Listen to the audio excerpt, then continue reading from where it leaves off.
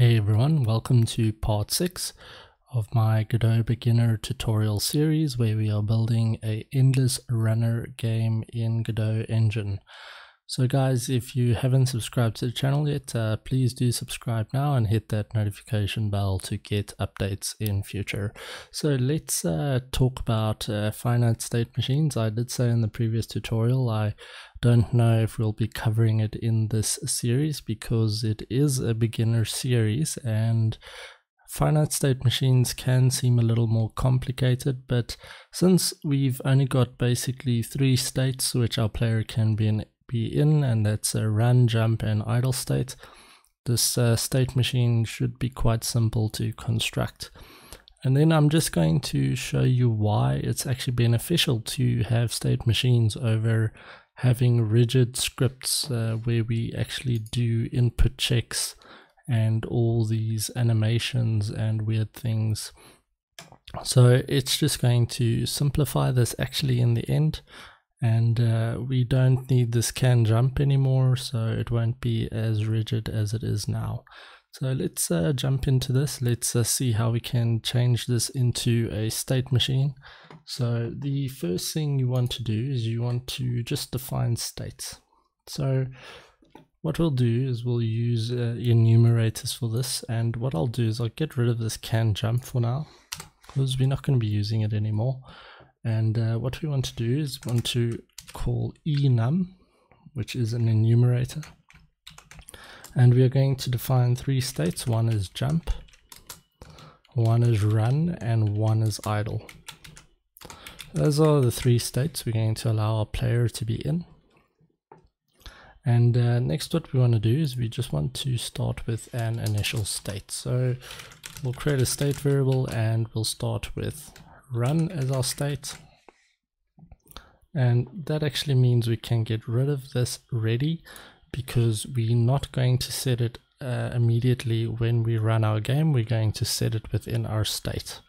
So I'm going to just call pass, or actually let's get rid of ready completely now because we won't be needing it until we start adding other features. So what will change basically is we're going to move all this logic out into our states, and that's going to simplify our code quite a bit. So here's the first thing we need to do is we need to just match some states within our physics process. We will be applying these 2 still, so we're not going to be moving them inside of our state. We'll be applying them no matter what, whether we're jumping, running, or whatever. So that's our default state. So what we'll do is we'll just match our state over here, and then we'll check for the run.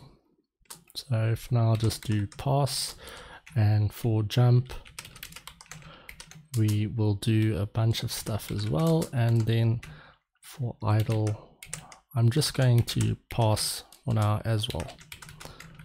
Alright, so what we do in jump is, okay, so the first thing is we do all of this in our jump. So one, we zero out the velocity, so let's bring that over. Then the next thing we do is we apply this jump velocity, and we also play our animation. So now you can see that all our logic in terms of jumping is now moving into our jump state instead of this arbitrary weird way of doing things.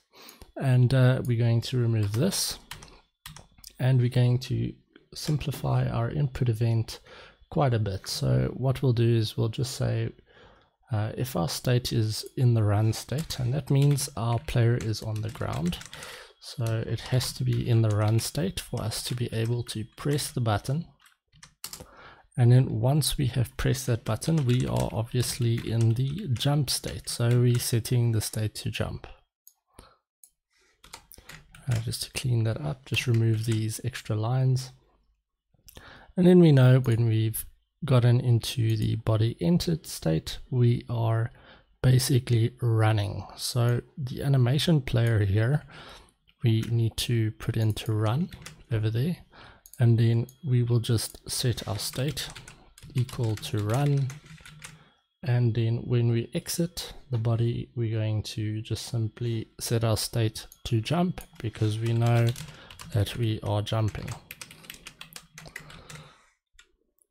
Okay, so just clean this up a little bit, and just to show you that this still works, I'm going to run the game. So run it, and we can jump. But there is still an issue here, obviously, because we are just carrying on jumping forever now.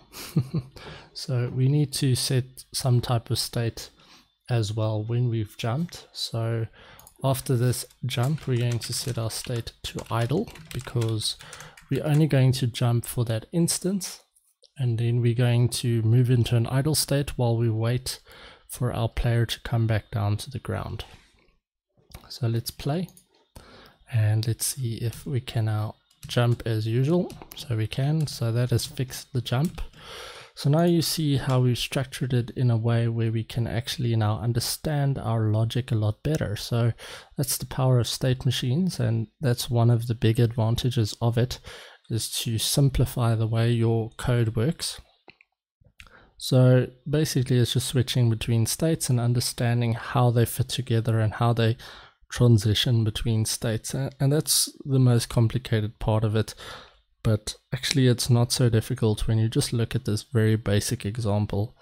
So now I just want to show you why this is beneficial, and apart from it just being simpler code to use, we can also then start using this as boilerplate to help us train AI for our game, because we can now abstract our input away from actually using an input handler, and we could simulate input by changing states. So how we would do that, let's just create an example here, is if we went into our scenes and we go into our players and we open player.tscn, and we're just going to add a timer here. So I'm going to add a child node, and it's a timer, and in the timer we'll just set this to auto start, and then on the node we'll connect the timeout signal.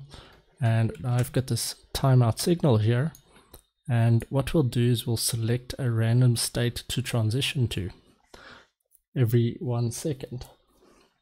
So what we need to do is we just need to create a way of just choosing between the different states. So I'm just going to create a function called getRandom state, and we'll just have a list of states.